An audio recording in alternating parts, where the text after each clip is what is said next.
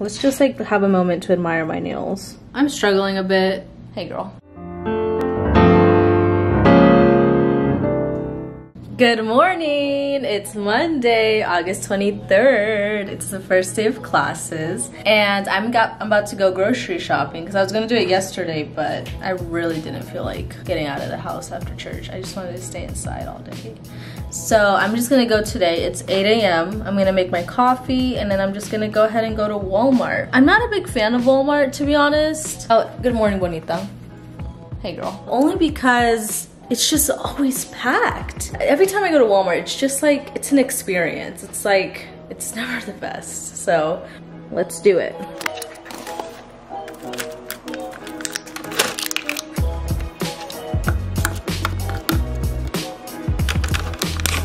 I need to add water.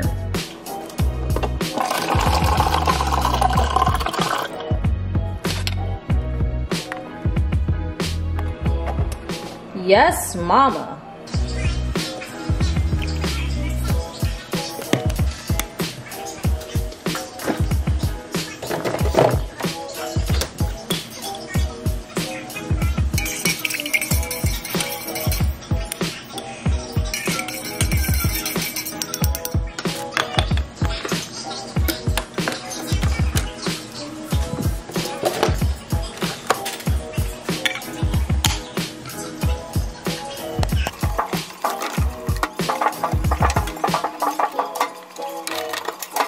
Ah, yes, groceries.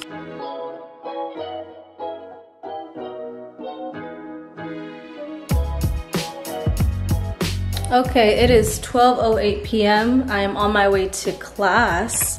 I'm gonna just pack my lunch really quick. Yes.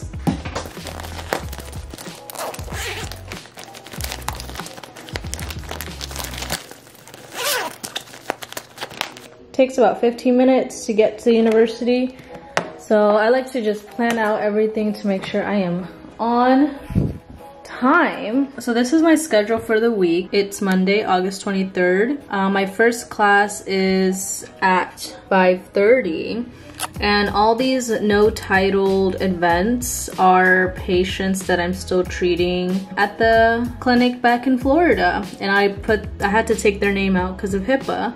But yeah, those are how many people I'm seeing. It's not gonna be much because as you can see, there's a lot of meetings. These are the meetings that I was talking about earlier. Just getting trained for our clinicals. The blue is speech sound disorders, another class. I'm really looking forward to this class, aphasia. I'm excited. Then our last class is clinic and speech language disorders as well. And then on Saturday, I have a shot of vodka pedicure. Let's just like have a moment to admire my nails. I wanted to get one last summer nail theme before fall. This is the first week though. Obviously it's gonna be more of a syllabus week, just like ease into the wave of stress for these next 2 years. I'm very excited, y'all. Like, I'm nervous, I am, but I'm just excited. I really am. I really want to record in the classroom just so you guys can get to see what it looks like. But I feel kind of shy. I don't know. Just people are gonna be like, why are you recording? I don't know. I do my best. I'll try. It's just really difficult to actually like, you know, and in the moment when you're in the classroom, like that's like the last thing you're thinking about. Like, oh my god, let me vlog this. Like, you're just trying to focus. So I'm gonna try my best to do it before classes. If I don't get to do it, I'm sorry, y'all. Let's go. Guess what, y'all? I forgot to record. I need to get better at that. I really do. I'm really trying. So just be patient with me. I like vlogging. I really do.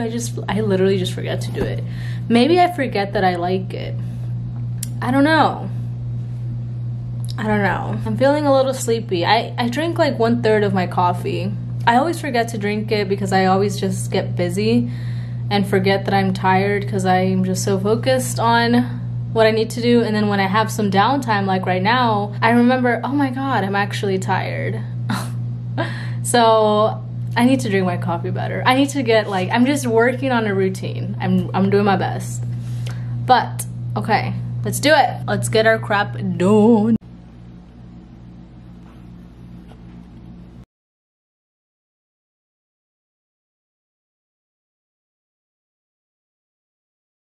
Hey, it's Thursday. I had a meeting in the morning, same thing as yesterday. It was about accent modifications. It was very interesting.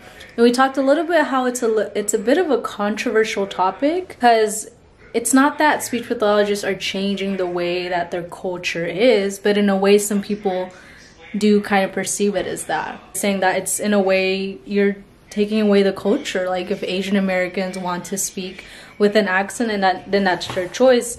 But there was this one man who had a very big Spanish accent from what the professor was telling us. And he was interviewing for a promotion, for a job promotion. And he got it. But the reason why he was a little bit nervous about it is because he felt like his accent was kind of holding him back. So that's where that controversy comes in, where if you do sound different than most other Americans, you know, than the standard American, then you are deemed as less, you have less potential, which is not true, but that's kind of how that's why it's controversial. But anyways, it was very interesting. I'm going to the gym after because I need to work out.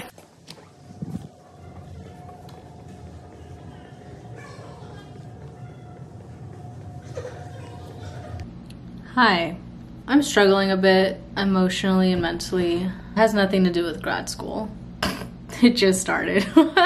Just like personal stuff, and I have to complete this form. It's like a clinic handbook paperwork to ensure that the clinicians know the procedures, if we have any questions about working in the clinic. So pretty straightforward, but it's like when you're emotionally or mentally not there, your focus is lacking, and I'm just struggling a little bit. I miss my mom a lot. I miss my family. It's not even the end of the first week of school, and I'm struggling. I got this tattoo, and I'm bringing this up because this is what it means to me. It's the creation hands one, and the reason I got that is it means it has a variety of meanings to me. One, it looks super dope. But two, it reminds me the creation of Adam. There was a purpose that the Lord created Adam.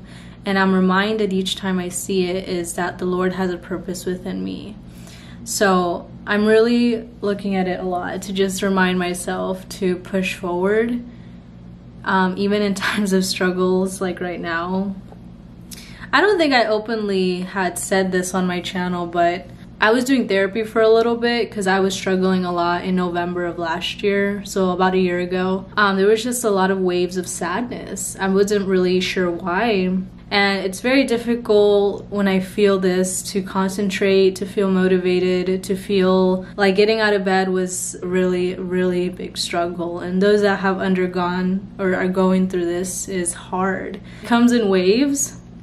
There may be months where it's like I only have it twice a month, or maybe once a month, or twice a week. So it just really, really depends. And a lot of the times how I cope with it was by going to the gym or spending time with my friends. So it's a struggle. The enemy really plays with my mind a lot, and he knows that's my biggest weakness, but I also know that's where I've been able to overcome a lot of the struggles that I've been going through with this situation. I just miss my family a lot, and I think it's just now hitting me. I'm just a little sad, and that's okay. I think it's okay to cry it out. It's okay to be sad. There's no shame in it, but it really all boils down to how you cope with it and how you see things. Like if I'm going to pity myself for hours and days, ew, no. But I think it's okay to have a little bit of sadness. I told one of my friends this, that I actually schedule out my days of sadness. Like it's usually on a Friday or Saturday night where I cry. Not every week, but like when I feel just overwhelmed, you just want to cry. And I just decide to put some Adele on and be sad. And there's no particular reason, but I think it's okay to just randomly cry. Because it's not a specific reason, but it could be a buildup of a little random things, right? And that's just how I cope. And then I work out, and then I wash my face, get all that sadness out of my eyeballs, those dry tears, and then I watch some funny videos like Impractical Jokers. I trust in the Lord. I know that the Lord created me with a purpose, like he created Adam with a purpose.